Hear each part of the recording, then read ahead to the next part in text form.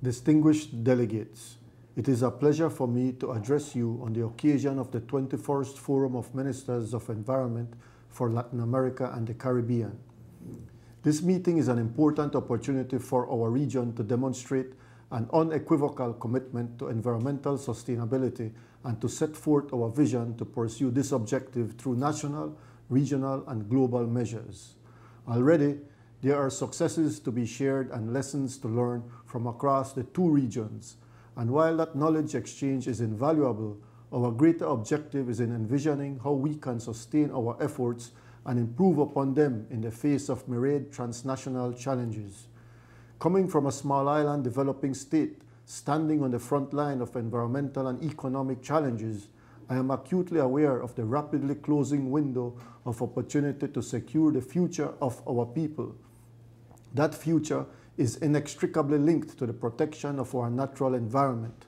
For this reason, Belize is committed to continuing to protect assiduously our natural environment based on the principles of sustainability in full recognition of its integral value to our economic, social, and environmental resilience.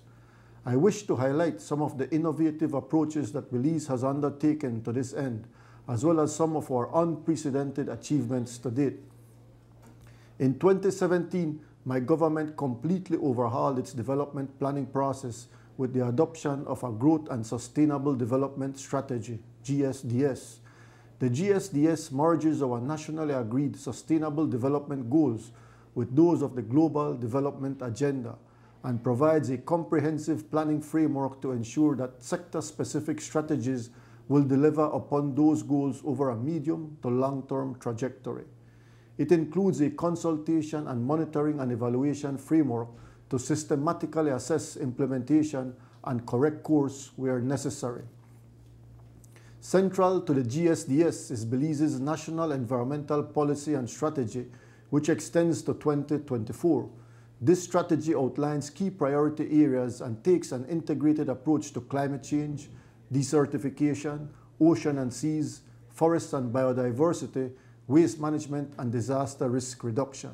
It supports the development of robust policies and the necessary legislative frameworks to address challenges and opportunities in each of these areas, having regard for our own unique vulnerabilities as low-lying coastal continental state with vulnerable ecosystems, including coral reefs.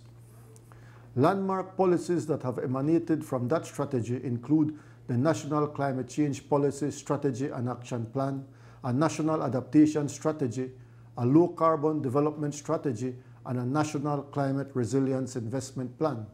In the forestry sector, we have a Forest Policy and Implementation Strategy which serves as enabling framework for 1. Communities and indigenous peoples to participate in and benefit from sustainable forest management. 2.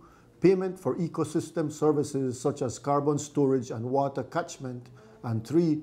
Preventing deforestation in areas that are important for ecological connectivity, biodiversity, or ecosystem services. We have also enacted legislation to give effect to this wide range of policies.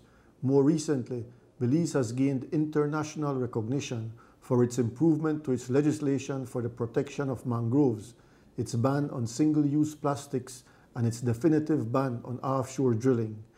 We are also counted amongst the global leaders in wildlife protection with our work in jaguar conservation, and we are considered a pioneer in early application of ecosystem-based management of coastal and marine resources. Our Managed Access Fisheries Licensing Program is a first for small-scale fisheries globally, and it is part of a larger approach to secure tenure for small-scale fishermen. Distinguished delegates, Belize is cognizant that these accomplishments may be time-bound if globally we fail to undertake measures to safeguard them. It is critical that through ministerial fora such as this one, we are able to champion integrated approaches across the global development agenda, taking into account what we endeavor to achieve at the national and regional levels.